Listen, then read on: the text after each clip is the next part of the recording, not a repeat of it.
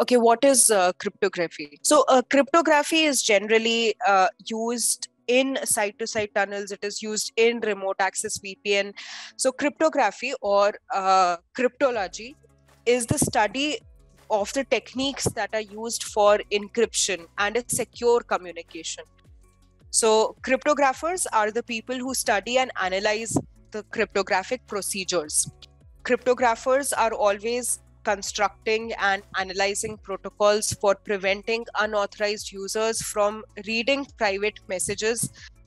There are certain areas of information security in which the cryptographic algorithms are used.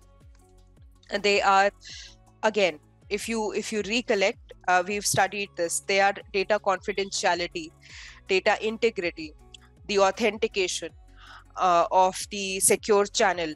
So all these solutions have cryptography as the focal point in order to safeguard themselves. For example, in data confidentiality, what is used is cryptographic ciphers in order to encrypt data.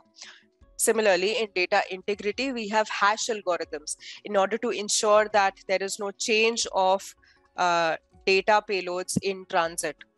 Then you have authentication.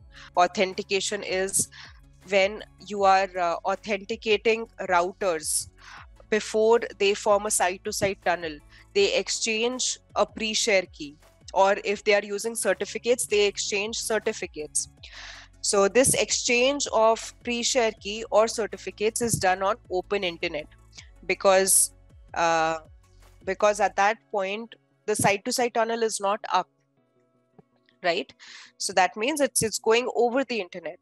So that pre-share key needs to be, well, for a better word, it needs to be encrypted, or that bunch of certificates that are transferred from one router to the other needs to be encrypted.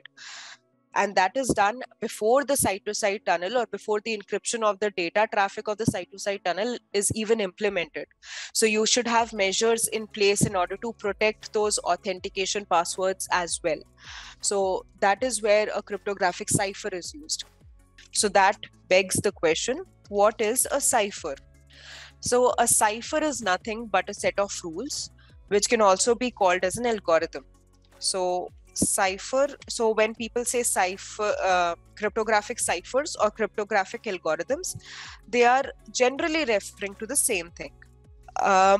There are hundreds of encryption algorithms that are available out there, and some of the cryptographic algorithms are proprietary, that is, they are specific to Cisco or they are specific to Juniper, and some are used everywhere. But there are other common ciphers also that are out there. For example, one is substitution. So substitution means, for example, you have A, B, C, D.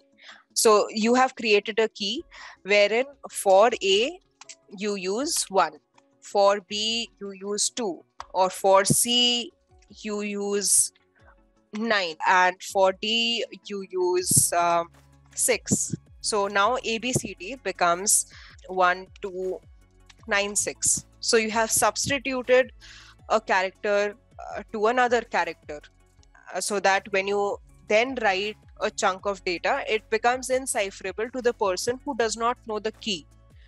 Now, what is a key? Key, as you might have understood, is the substitution algorithm that is used. That means what does 1 stand for? 1 stands for A.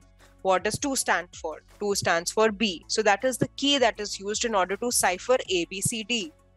So if you have to write BAT in this, using this cryptographic algorithm, BAT would become 216. Now 216 for an unknown party, he'll not be able to understand until unless he has the key. So that is substitution.